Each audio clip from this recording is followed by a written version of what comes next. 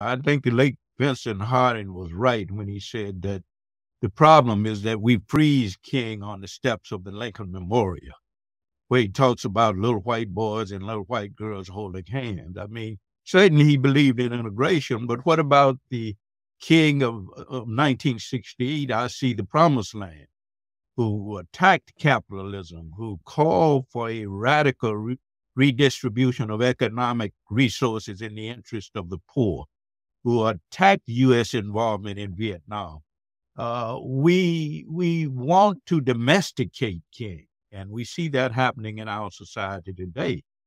We don't want to deal with the heroic and radical dimension of his legacy.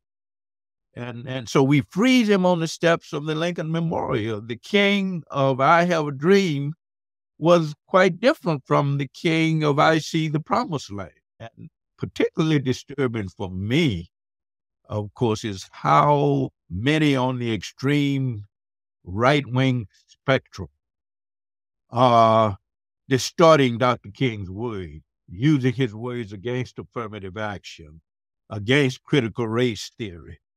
And the gubernatorial candidate from Arizona, who lost the election, said that if King were alive today, he would be an America First Republican.